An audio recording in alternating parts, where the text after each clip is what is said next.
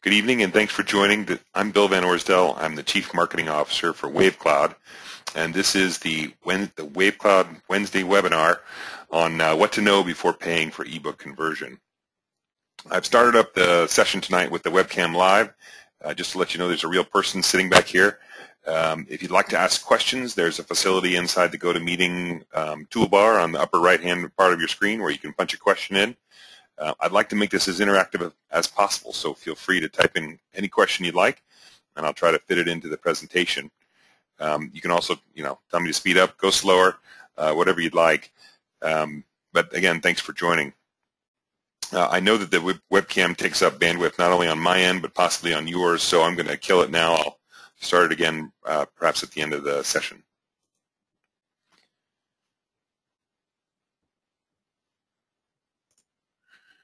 So this is our Wednesday night webinar on what to know before paying for ebook conversion. We'll try to get this done in about 50 minutes, leaving plenty of time for questions either at the end or in the middle. Again, thanks for joining. Just a little housekeeping before we get started. Here's my email address. If you'd like copies of the slides, I'm more than happy to send them to you. And I also want to just sort of check in with some assumptions. I'm assuming that you've come to the webinar tonight because you're in charge of doing ebook conversions. So you might be the author, you might be the publisher, you might be an agent, any of those whose task it is to make sure that you do the right conversion for the right distribution channels and get it done effectively and efficiently. And that this is more than a hobby. This is a business. Publishing a book is a business. Publishing books is a business. And the most successful self-published authors treat it like a business. And they usually have a plan, or at least they're building a plan. They're figuring out the production schedule. They're figuring out the marketing plan, the marketing schedule, the marketing budget. And that part of that plan is to actually make money. And in fact, to make more money than you spend on the effort to bring your book to market and to market it. I talk to lots of authors, and one of the things that I always ask them is, what's their goal when they're publishing their book? And invariably, I ask them to add one more goal to that set, whatever that set is, whether the set is I want to change the world, I want to help people, I want to get my story out there, I want other people to not make the same mistakes I did, I just want to entertain folks with my great storytelling. I always ask them to add one more goal, and that is the goal to do what we call earn out. Earn out against the money that you invest in producing and marketing your book. It's a little bit different than the traditional meaning in the traditional publishing world of earn out against your advance, but it essentially looks like this. Tally up all the money that you've spent converting your book, doing your book cover, doing your marketing, launching your book, add all that together and compare it against all of the money that you earn selling your book. And we'd like you to make it a goal to earn more than you spent. Because once you do that, every book sale afterwards is pure gravy. And of course, the easiest way to do that is to spend nothing. That can work. It's hard to make that work. You've got to invest in your business. But we want you to invest as little as possible. So the idea here tonight is to give you as much knowledge as possible about the various topics around self-publishing. Tonight we're going to be talking about conversion and formats and so forth, so that when you go out there and either do this yourself or hire someone to do it for you, that you'll get it done effectively and for a good price. That's not too expensive, and you'll get what you need and nothing more, nothing less. This is not a sales pitch tonight. I'm the marketing guy at WaveCloud. I've got some folks that would love to talk to you if you're interested, if you need help, but that's not what we're doing tonight. This is really about just educating authors about what's going on out there. And we are an author services platform and an ebook store. We've got a lot of ebooks in our store. We've got all the best sellers, I think, from all the publishers except perhaps Simon & Schuster. But we really want to focus on promoting self-published authors and indie authors. We also have a full spectrum of services that we offer to self-published authors. Whether you use us or someone else or you do it yourself, we want authors to be successful. We are readers. We like to read stories. We like to read stories from new authors, and that's our goal. That's how we want authors to be successful. Tonight, I'm asking for interaction. Raise your hand if you don't understand, or put a question in the question box, and I'll stop and I'll answer it. I'm happy to do so. I'm also going to launch a couple of surveys tonight as we go through here, just to take the pulse of the audience to see not only for my information, but also for your information, to see what everyone else is out there, at what stage they're in their publishing journey. So just to get us used to the interface, I'm going to go ahead and launch the first survey tonight, which is, where are you? What time zone are you sitting in? So I just fired up the time zone poll. If you'll take a moment and just click on one of those answers and let me know what time zone you're sitting in. It also gets us familiar with the way this interface works. So I'll keep that survey open for another few minutes. I'm sorry, not another few seconds. I'll just start a little countdown for us. So 5, 4, 3, 2, 1. All right. So I've got one person in Central Time Zone. I'll share the results. I've got one person in this I got 50% of us, or 100% of us, sorry, in this Central Time Zone. That's great. One of the reasons I asked this question is because I want to know when we should schedule these, when it's most convenient for authors to attend. So in case you can't stay, the common wisdom is that when you're giving a presentation, your most effective time is the first 7 minutes. That's when you actually have their attention. Then typically they drift off, and then back at the end of the presentation, they'll sort of come back and pay attention as you're wrapping up. So in case you have to leave, or at the very least so that you get the key message tonight, I'm going to start with our conclusion. In our conclusion, our best recommendation for self-publishing authors is to distribute your book in 7 places. Of course, Amazon. Everybody thinks about Amazon as the place to distribute their book, but we also think that Barnes & Noble, Apple, and Kobo for the ebook format of your book are very important. Apple reaches a very closed audience of iPad users. Barnes & Noble has plenty of diehard users who just won't go to Amazon. And Kobo does great things internationally, especially in English-speaking international markets. So these are 4 very effective platforms for you to have your ebook in for sale. Second, we think that you should also use your anchor website for all of your formats, to sell all of your formats. So if you've got www.billvanorsdel.com, or you've got www.thelightningtrilogies.com, or you've got a blog spot or some other blog on a third-party blog site that you're using as your anchor site. Maybe you're using Facebook as your anchor site. You should be selling your book there. And I don't just mean marketing it, but I also mean with a link to sell your book directly, or more importantly, links back to Amazon, Barnes & Noble, and Kobo, and it's not possible for Apple, but you should be selling directly off of your site as well. And, of course, the last 2 spaces are where we recommend that you put your print-on-demand books. We'll talk about what that means a little bit later, but we think everyone should put their print-on-demand book up in CreateSpace and in Ingram Spark. We'll talk about why we recommend both of those and what you do when you get it up there. Now, the second key thing to learn tonight is the 5 key formats for self-publishing authors. So here's what you've got to know.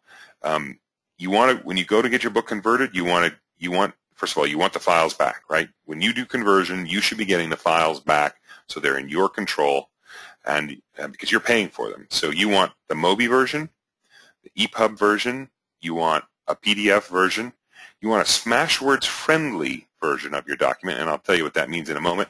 And, of course, you want a print-on-demand format. We'll talk about what print-on-demand is and why it's so much better than short-run printing, and how it's a very effective way to bring your book to market.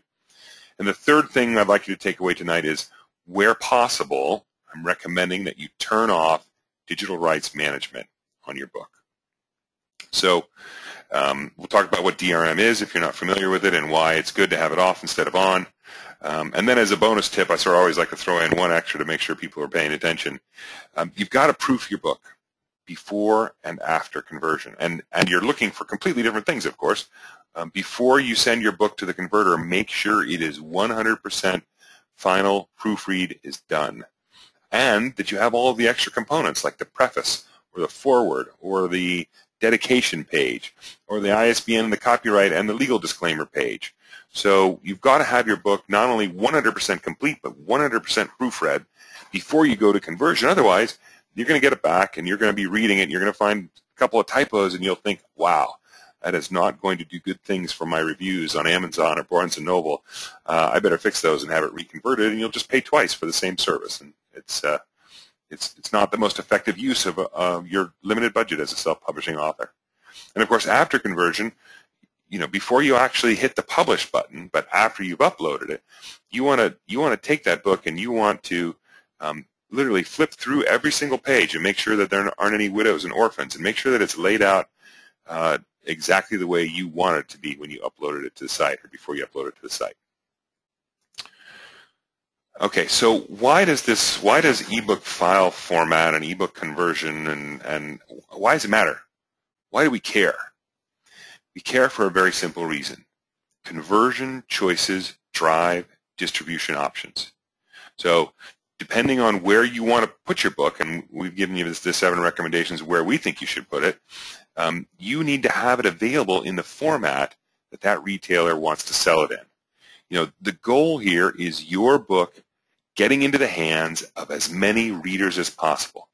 And so whether you sell it, whether you give it away, whether you give out advanced reader copies or review copies, whether you sell it through these online bookstores, sell it through your own website, or you're selling it indirectly through retailers, either other online bookstores or you're selling it in bricks and mortar bookstores, you want to get your book into the hands of as many readers as possible. Wider distribution gives you more chances for exposure and to sell your book. It gives you more chances. When you have more chances to sell, you get more book sales. It's a pure numbers game. And with more book sales, you start this cycle of readers and referrals. After when we ask readers, when readers are surveyed and you ask them, how do you find your next book that you want to read? Well, the number one way that they find the next book they want to read is from an author that they already like. They go see if that author, if one of their favorite authors has a new book out. The second most important, and it's a very close second, is word of mouth. So, I heard about this book online. I read about this book in an article. I heard about it from a friend or from a family member, and that got me interested in reading this book. So the more books you have out there, the better your chances of developing that word of mouth. Now, I just want to take a quick poll real quick, and let's see what the status is of your book in the audience.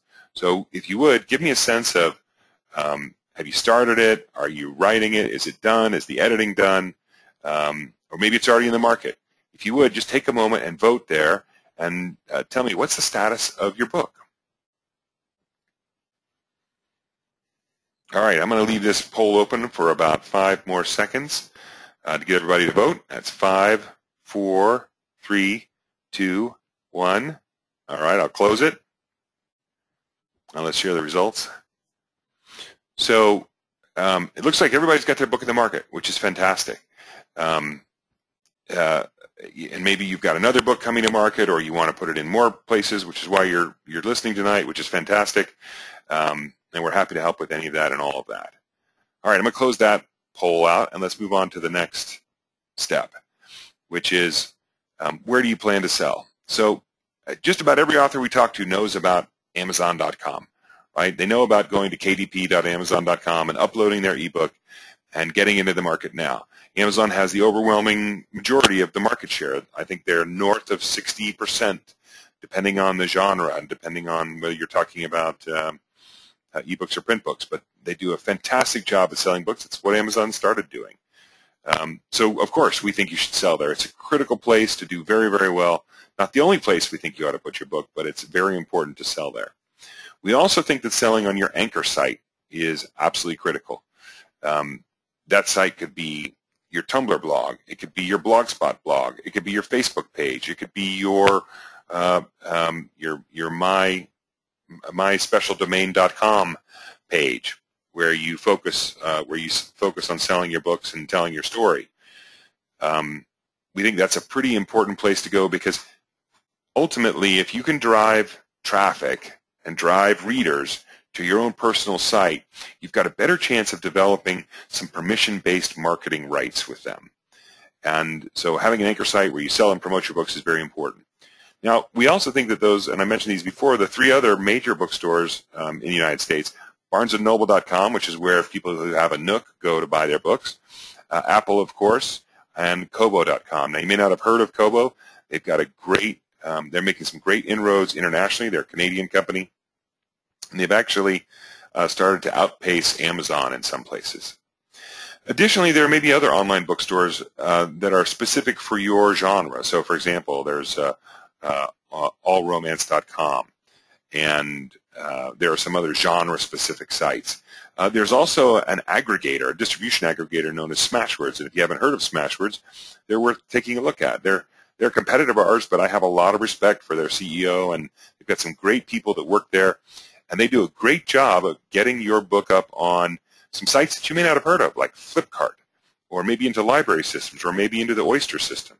So Smashwords is worth looking at as well, and you'll see that's why we recommend getting a Smashwords-friendly format. I'll talk about what that means in a little bit. Now, of course, every writer is keen to see their book in a bookstore. Bricks-and-mortar bookstores are an important source of distribution. They're very difficult for self-published authors to get into directly, but you can get in indirectly. You can, once you set up your book at Ingram Spark or at Lightning Source, it's highly likely that your local bookstores will be carrying a record of your book in their system, so that if someone goes into the store and says, hey, I'd like to buy this book by Bill Van Orsdel, and here's the title, the clerk will look it up in the system and say, well, we don't have that in stock, but we can order it. It'll be here in a few days. Could I take your number?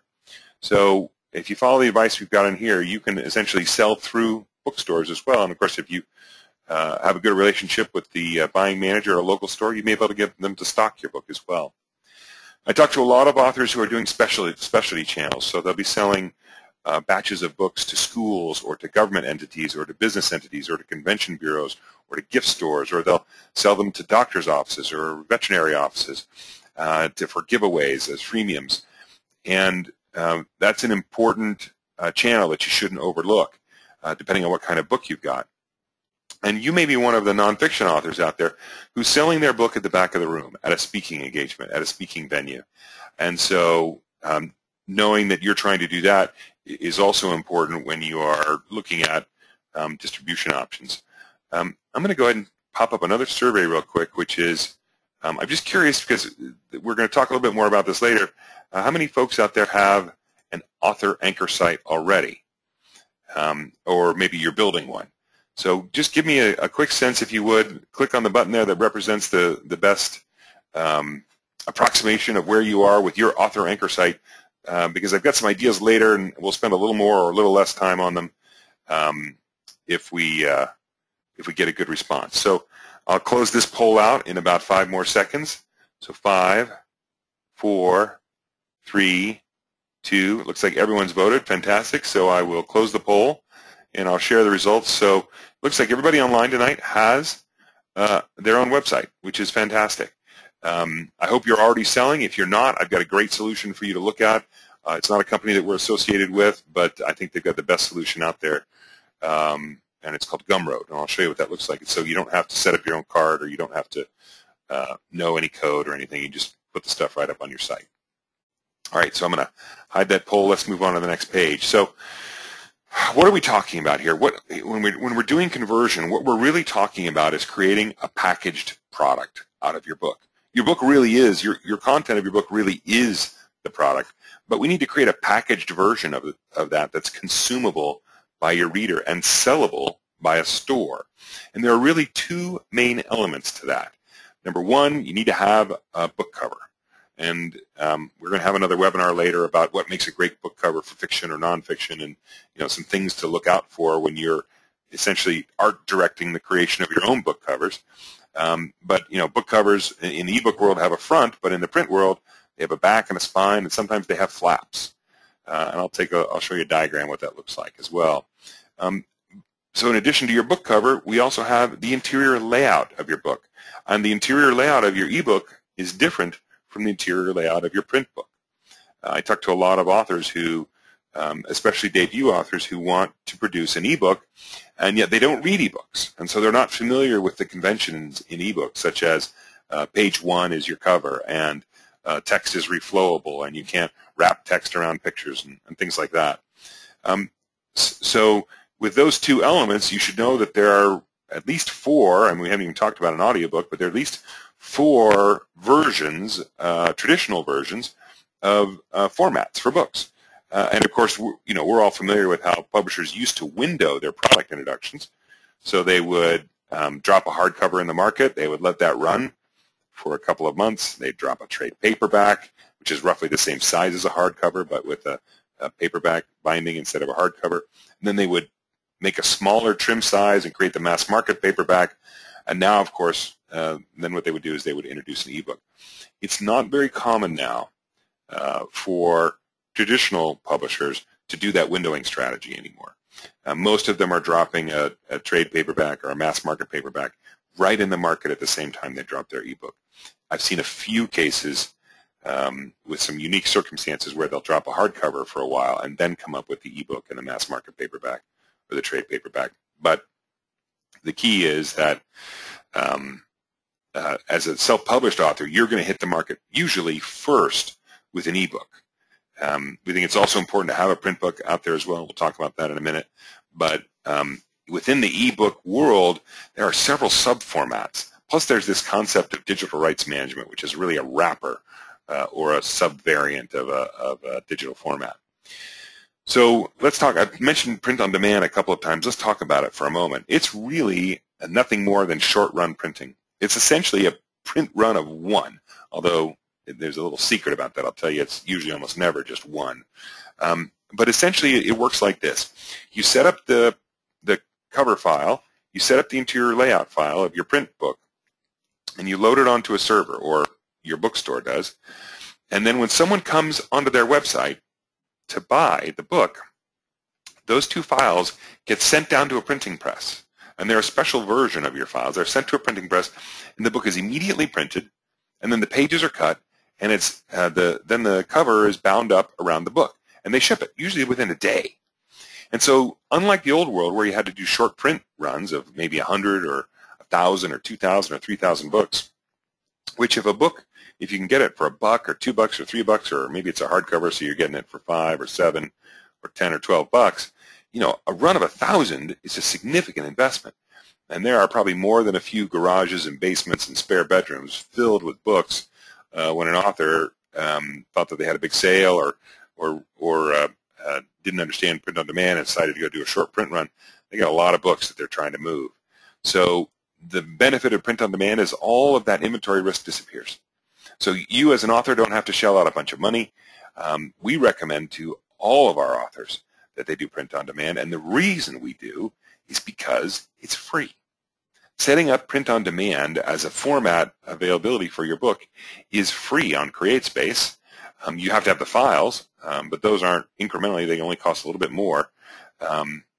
So they're very easy to do, and they're a great way to meet the demand of the rest of your market. What do I mean by that? Well, in some genres, ebook adoption rates are huge. They can be as much as 50 to 80%. So in some romance titles, romance genres, science fiction, fantasy, thriller genres, the uptake on a given book could be 50%, 80% of all unit sales are ebooks. That still leaves 50 to 20% of that market in the fiction world of people who would prefer to buy your book as a print book. For whatever reason, they don't own a reader, they don't like them, they like to be old-fashioned with books. Whatever their reason is, it's all perfectly valid. They're a reader, they're a potential customer of yours, and you need to have a print version available for them to order online of your book. In the nonfiction world, this is even more important.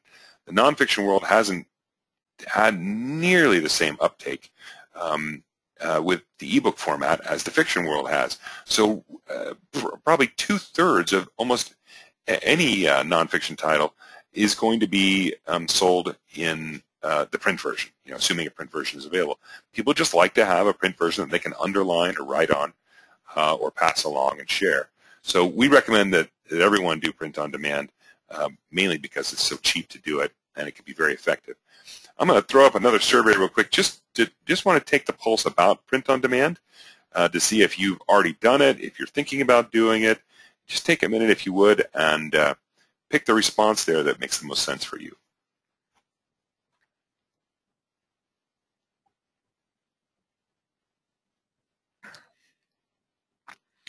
All right, I'm going to leave this poll open for 5 more seconds, give everyone a chance to vote. So 5, 4, 3, 2, 1.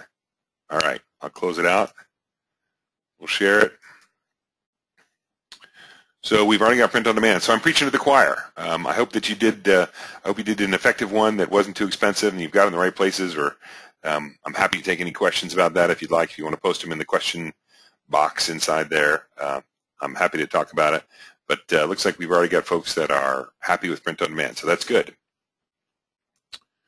All right, so if you've done print on demand, you're probably already pretty familiar with trim size, so I can move through this pretty quickly.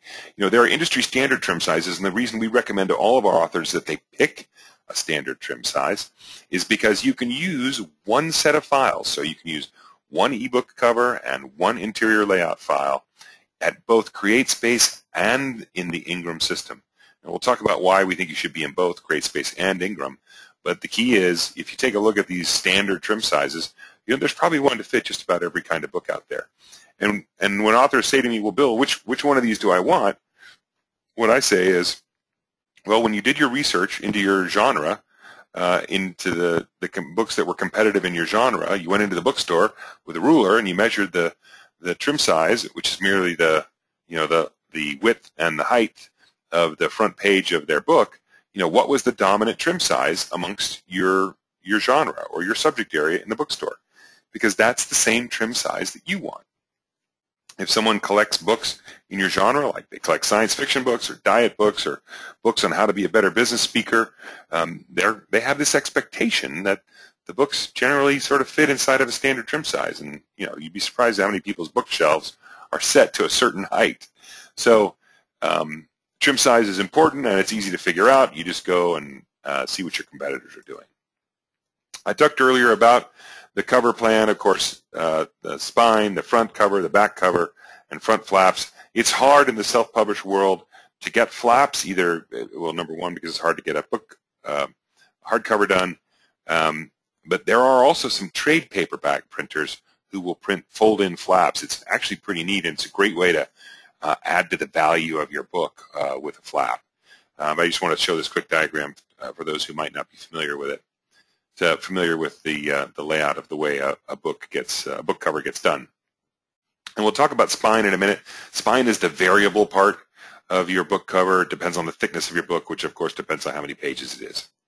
All right, so let's get into the meat of it, the relevant file formats for a self-publishing author when you're thinking about, you know, what should I ask for when I go get my conversion done. We think that there are 4 formats that really matter. There's most obviously the EPUB and the MOBI formats, and we'll match those up to channels in a moment. But the EPUB format is supposed to be the industry standard, except the largest industry player, Amazon, doesn't use it. They adopted the MOBI format instead. We also think that all authors should do a Smashword-friendly version. So when we do conversions for authors, we give them back a Word document that is, usually we get a Word document from authors, and we give them back a Word document that will flow through the Smashwords meat grinder engine without complaint. And so why is that important?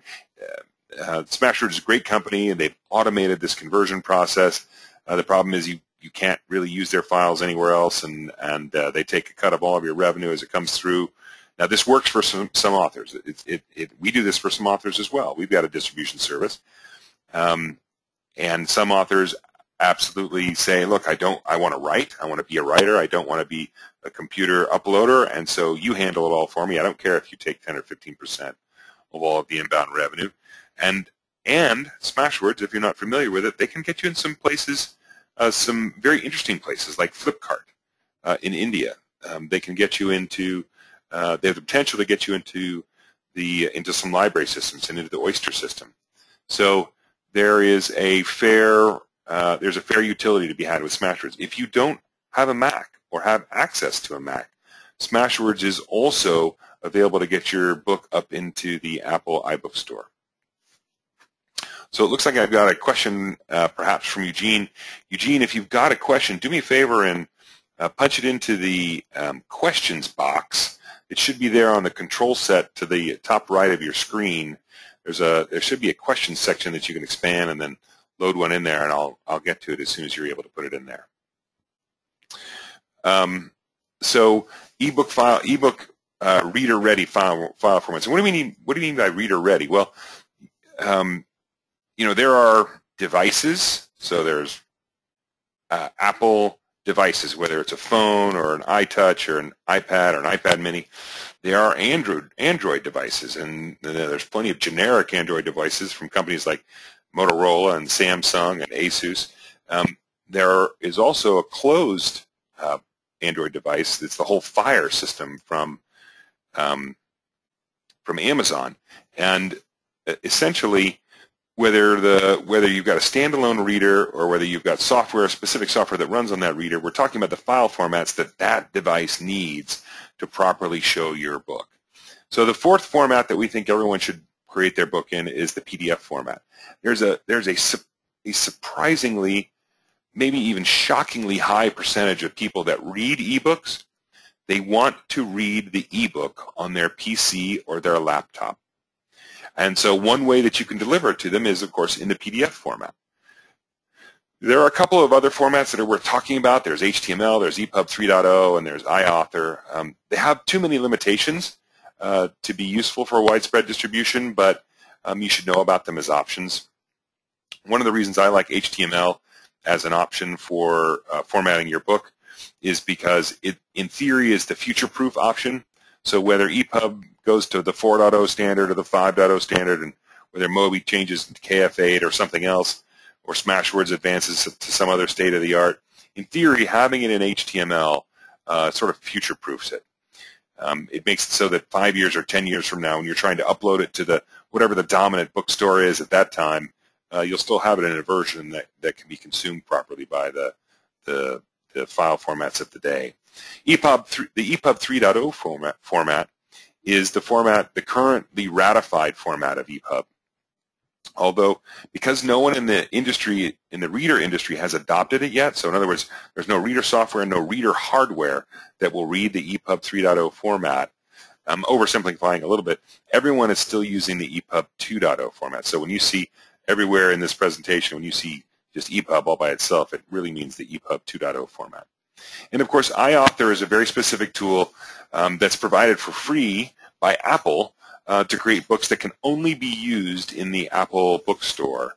Of course, you can submit an EPUB to the Apple bookstore and get your book in there, but iAuthor allows you to do some very unique and interactive things. It's actually kind of a precursor to EPUB 3.0. We don't have many authors that build iAuthor books, and that's mainly because Apple's share of the ebook market is probably less than 15%, and that would mean they have to actually lay out their book twice, once in iAuthor and once in EPUB, and probably also in Mobi while you're at it.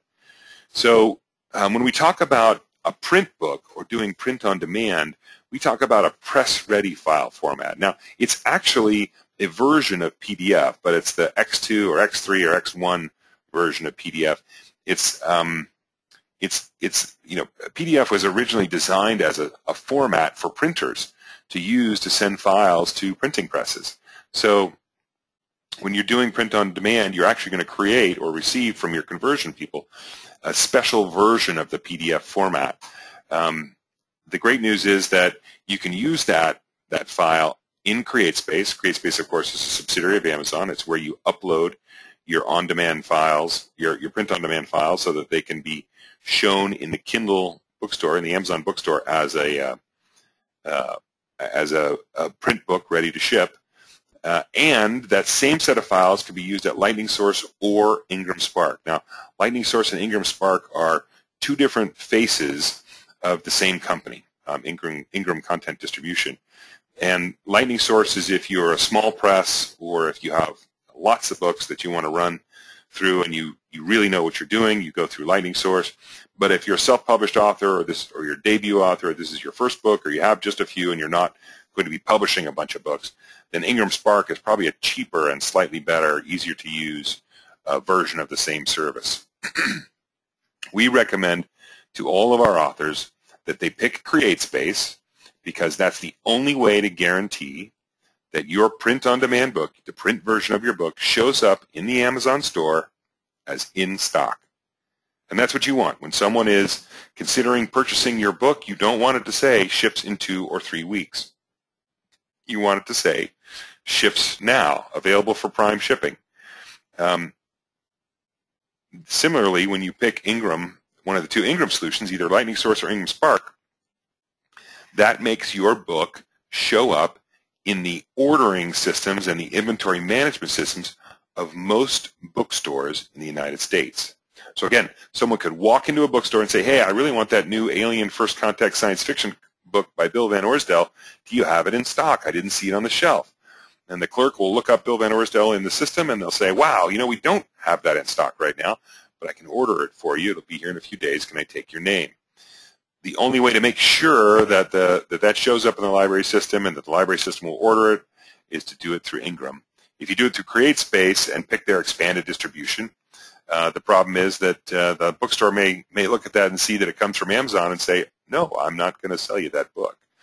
Similarly, if you put your book in Ingram system, either Lightning Source or Ingram Spark, and you click their expanded distribution, in theory to put it in the Amazon bookstore, you're likely to have a book that shows up as ships in 2 or 3 weeks. We've already talked a little bit about print runs, short runs, long runs, and digital versus offset. The only thing I'd really say here is if you've pre-sold some books, so you already know that all of the unemployment offices in the state of South Carolina are going to give a free copy of your How to Build My Resume book to the next 20,000 people that walk through the door next month, then you should go do a short print run of 20,000 books once you have that order in hand. All of your print-on-demand facilities are going to be a digital press. They won't be offset. Offset looks better than digital. Offset can be better for books with a lot of color in them. But when you do print-on-demand, you're doing digital.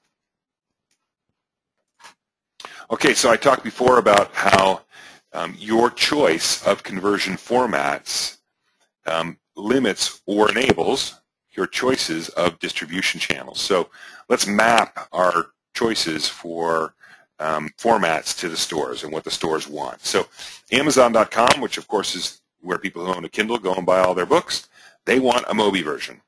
And through CreateSpace, they'll take a print-on-demand version. Your anchor site, I think you should be selling all of your ebook formats on your anchor site. We'll talk a little bit about that in a few minutes when we get to Gumroad.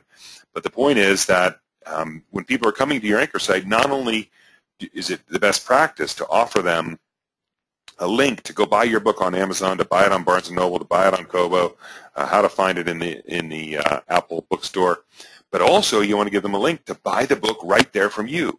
Because when they do that, you can capture, hopefully, their email address. You can capture their information so that you can message back to them and let them know when your next book is going to be out. And ask them, for example, when your next book comes out, hey, would you help me vote on a cover? Would you vote on one of my covers? I've got 6 to choose from. I'd like to know what my fans think of my cover choices. Number 3 on this list is Barnes & Noble, Nook, Apple, and Kobo. Right? So the Barnes & Noble is where the people that own a Nook go and get their books. Apple and Kobo as well. All 3 of them accept the EPUB format. Now, of course, on many of these sites, you could just upload a Word document and let the site do the translation for you into their own format.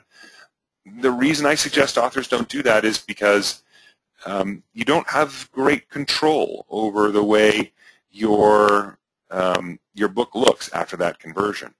I would highly recommend having it done professionally and by hand, not automated on an automated basis.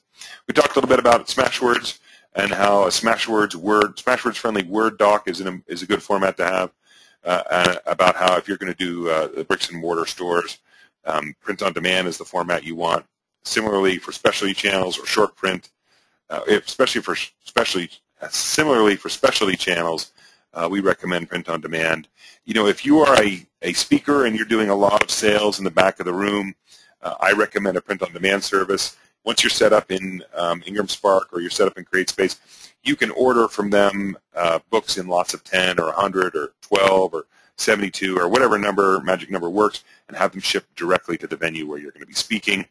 And it's very affordable to have them do that. I also recommend ebook cards because you'll be speaking and your audience will want to buy your book, and some of them are already locked into the Kindle world or into the Apple world, and they want to buy your book on one of those places, or they just want to buy the regular non-DRM version of your book. And if you've got some ebook cards in the back of the room, those are easy to sell as well. I'm going to pop open number 6 just to get a sense of where people are selling or where they're planning to sell their books. This one's a little different. This survey is a little different than the prior one. You can choose more than one. I think so, yes. You can select all that apply. So I'll give you a few minutes to vote, and let me know, if you would, on about your plans, about where you plan to distribute. It'll be interesting to see where everyone is doing it. All right, I'll keep this open for about 5 more seconds. So 5, 4, 3, 2, 1. All right, I'll close the poll, and I'll share the results. So clearly, everybody is already selling or planning to sell on Amazon or their anchor site or Barnes & Noble. Only some, though, in the Apple iBook Store or in Kobo. So that's very interesting. All right, I'll hide those results. Now we'll go down to the next. Go on our next slide. We're starting to run low on time, and I'm talking a little too long this evening. So let's talk about interior layout and readability. If you decide to do this yourself, which is perfectly fine, you've got to understand how reflowable text affects your choices about what you're doing inside your book. It's very common in an ebook interior layout to have an active table of contents where if you click on a chapter heading, it takes you right to the chapter. If you click on that chapter heading, it brings you right back to the table of contents. Similarly, if you're writing a nonfiction book and you've got footnotes or endnotes, we recommend that you move those to chapter endnotes. If you happen to be a fan of Malcolm Gladwell, and you can see this done very effectively in his most recent book called David and Goliath. At the end of each of his chapter, he's got end-of-chapter notes that correspond to some of the superscripts inside each chapter. And really, you can, because the chapter was so close, you just finished reading it, you can read through the endnotes, and it's a pretty effective way to, without breaking your flow of reading in an ebook, it's a pretty effective way to present the endnotes. Also, and we'll talk about this in a little more detail on the next slide, or the slide after that, HTML links. We highly recommend when you're doing an ebook that at the end of the ebook you put HTML links either for reviews or for your next book in the series, your other books, and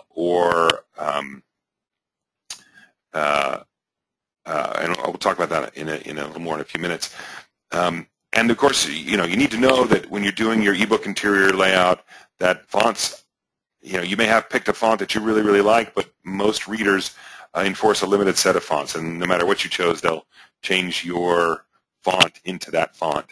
And images, you can't quite do as many fancy, snazzy layout things with images inside a reflowable text ebook as you can inside a print book or even a fixed page layout book. When it comes to print interior layout concepts, there's a reason why you keep saying the same 6 typefaces show up in just about every printed book, and that's for readability. That's for ease of readability. They've been using these typefaces for hundreds of years, and there's almost an expectation amongst readers that they're seeing a familiar typeface when they go to a book. Line length is important. When you're designing the interior layout of your book or you're having someone do it for you, make sure, I know it says 10 to 15 words per page. That should be 10 to 15 words per line, because you don't want to have funny line breaks in your books, in your lines. And leading, which is really line spacing. And there's like a half dozen more. So, if you're not a professional interior designer, it's probably a good idea to either study up on it or get a professional to do it for you. It's not terribly expensive. The one thing I will say about print interior is that generally you have to have the interior layout for your print book complete before you're able to complete the print book cover design. And the reason is simple. The interior layout dictates how thick your spine is, which lets your designer know how much room they have to put stuff on your spine and how wide it needs to be in the design. So you have to complete that interior layout before you get there. Oops. Okay, and then one of the problems that a lot of our authors have and I like to highlight it here, is, is the interior content complete? And, a lot of authors say, well, I've written the book, it's fully edited, it's ready to go. And then I ask them, well, did you have a dedication page? Did you create a verso page? Is there a bibliography or index or any notes or an about the author or from the author? And there's a whole set of print interior stuff, some of which translates over to the ebook interior, not all of which, though. And they say, oh, wow, I forgot about all of that stuff, or I've got some of them and I don't have all of them. Also, we talked a little bit before about the special interior, ebook interior stuff. Your book cover image is usually page 1. That's sort of a standard, and that's so that when your book displays, it will display properly on page 1, showing your book cover in a reader carousel, some software. Also, we recommend HTML links at the back of at the end of your story or after your last chapter, with links to your anchor site, links to how to leave a book review. It might say, hey, I hope you enjoyed reading this book. If you did, I'd be humbly appreciative of a review. It helps other readers find my book, and here's a link to get that done. And if you've got a series, here's the next book in my series, or here's a link to other books I've written. Note that when you do that, you need to customize those links for each retail store. So you can't put the Barnes & Noble links in the Mobi file, and you can't put the Amazon links in the EPUB file. And in the EPUB file, you want to have one that's good for Apple and one that's good for Barnes & Noble and one that's good for Kobo. So you kind of have to, if you're going to go this route, and I highly recommend that all of our authors do, because it's a great way during your launch strategy to help build your reviews, you got to make sure you customize them for each version. Okay, I think I just went through all those post-text extras, so links to my next book, my other books, my anchor site. Please review this book. I talked about the table of contents and the chapter 1. Good. Okay, let's talk about digital rights management for just a moment. I think I skipped a survey here. Let's just take a look at survey 7 real quick. Let's see. I want to know who's doing end-of-link books already. So let's take a look at that. If you would, just take a look at this poll and let me know, are you already doing end-of-book HTML links in your ebooks? And this is so that people that are reading your ebooks on a device that already has a browser, that they're already doing this and they've already got it. All right, looks like everybody's voted. I'm going to go ahead and close this out, and I'll share the results back. So let's see. So we've got a third of our audience is already using more than one link. That's pretty sophisticated. We got a third of our audience who says, hey, I'm going to start using them now. And so I haven't been clear enough on what I mean by a link at the end of the book. So I'll try to explain it one more time, just real quickly. If I get to the end of my ebook, and it sort of says, and they have lived happily ever after at the end, and I use my finger and I flip the page. Everybody usually flips the page to see what comes next. We advise our authors, put a little piece of text in there that says, hey, thank you very much for reading this book. I hope you enjoyed it. If you want to see what happens next to the happy couple, or if you want to see if they save the day or Emperor Zorg wins, here's a link to my next book. And it's literally a URL link. It's a hot link that will go directly to Amazon to your book sales page for your next book. Or if selling your next book in the series is not your prime directive, instead getting a review for this book is, then you post a link right back to this book. Or you post a link back to your anchor site, or you post one to all three. So the idea here is that while your reader is euphoric about your book, they're excited, they're happy, they've had a great time reading it, they're ready to go purchase the next one because they're having so much fun with your story or your advice, they want to read more from you. You capture their attention and you offer them some action right at the end of the book. Okay, and I'm happy to, if you want to email me, I'm happy to go in more detail or talk about that. So let's talk about digital rights management. Let's see how I'm doing on time. Okay, 10 minutes. We've got to move it. So digital rights management. So what is it? Digital rights management is really nothing more than an electronic wrapper that an ebook retailer like Amazon or Barnes & Noble or Apple or Kobo will wrap around your book. So every time somebody buys your book, they put this thing on your book that in theory makes it so that when I buy your book from the store, I can't copy the file into an email and send it to my sister, and I can't give it to my mom, and I can't post it on a pirate site. And that's the promise of DRM. The problem is the promise actually doesn't deliver. It's not a Doberman pincher worth of security. It's more like a fig leaf. I think any competent 11-year-old, if you gave him till noon, he could probably strip the DRM off of just about any ebook that's out there. And there are a lot of technical reasons why that's possible. The fundamental reason is that once you have something in a digital form, you cannot secure it unless you require a consistent and persistent link back to a third-party authenticating service. So why does your choice matter?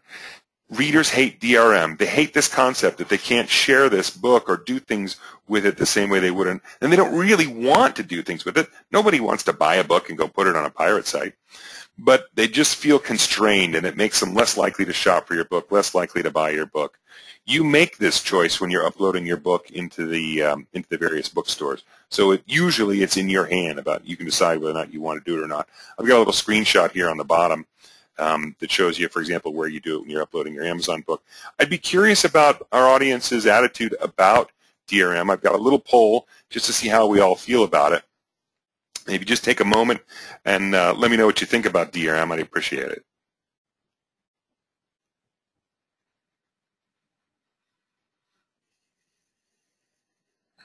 All right, it looks like everyone has voted. I'll close it out.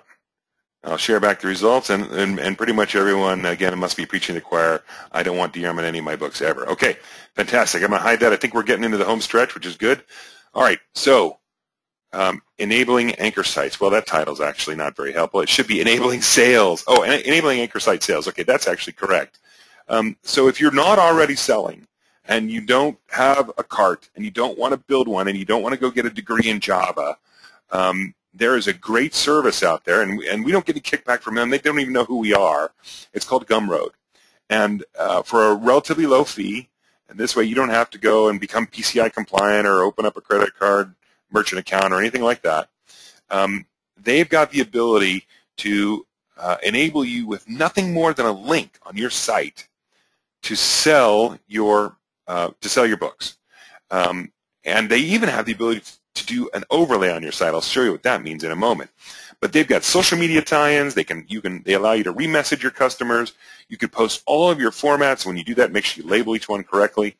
One of the neat things I like about Gumroad is instead of just putting up your book cover image, you might have gone out and had a book trailer done. And we do those at WaveCloud. We got a great $250 service. We've made some great book covers. And now our authors can take those book trailers. Our authors can take their book trailers, essentially a 1-minute movie about trying to create an impulse buy on my book, and they can use that as their book cover on their Gumroad purchase. It's really cool. I've got a link in here for the Gumroad video. You can also look them up on their site. They're pretty cool what they do. Now, I talked about an overlay, so let's say what you want is when someone comes to your anchor site that they don't leave your site to purchase the book. And this is the way that works. So here's Nathan Barry. He's a computer programmer. He uses Gumroad to sell lots of different books. They're pretty expensive. He's got one he sells for $99. And so here, when I'm on Nathan's site, I click on I want to buy this book, and it pops up this window right on the top of your website. I don't go off to another site, nothing like that. And with a few clicks, they're purchasing the book. Gumroad is pretty cool, and if you're not already selling directly from your site, it's worth checking out. Okay, so now we're sort of back to where we started. We're at final recommendations. This is the thing I started with in case you couldn't stay with us through the whole presentation. And we'll just go through these recommendations again. Distribute your ebooks in 7 places: Amazon, Barnes & Noble, Apple, and Kobo. Do it on your website. Also create print on demand for CreateSpace and Ingram Spark. Get your book back in your possession in a Mobi format, EPUB format, PDF format, Smashwords friendly, print on demand, and where possible, turn off DRM. Make sure you proof before and after. Okay, so next Wednesday, if you're interested, I know we're heading into the holiday buying season. I think 18% of all households, U.S. households, are planning on buying another tablet this season. And, of course, what does everyone want to do with the minute they get their tablet? They want to start putting content on it. So this is a great time to make sure that your Amazon.com book page and your author page are doing all the right things to help you sell books and to make your book discoverable to those people that are browsing for books. And so next Wednesday, we're going to have an hour-long seminar to talk about all of those key things that you can do. Just as a quick review, I mean, I think it'd be great to have your site open and as we go through it and take a look at it. Again, in this particular slide deck, I've got all of the links. You'll receive these links in the follow-up email that you'll probably get from us tomorrow with a link back to the recording in case you want to watch again. I'm going to go ahead and just flash up the very last survey for tonight. And this one is pretty important to me because I'm trying to get a sense of what do you want to see next? What's the next presentation that you'd like to see? Give me a sense of which of these topics might be the most valuable. Of course, knowing that topic number 1 is actually going to happen next Wednesday, but we're going to do these every week, and we need to start scheduling them out. I need to start understanding what people would be interested in.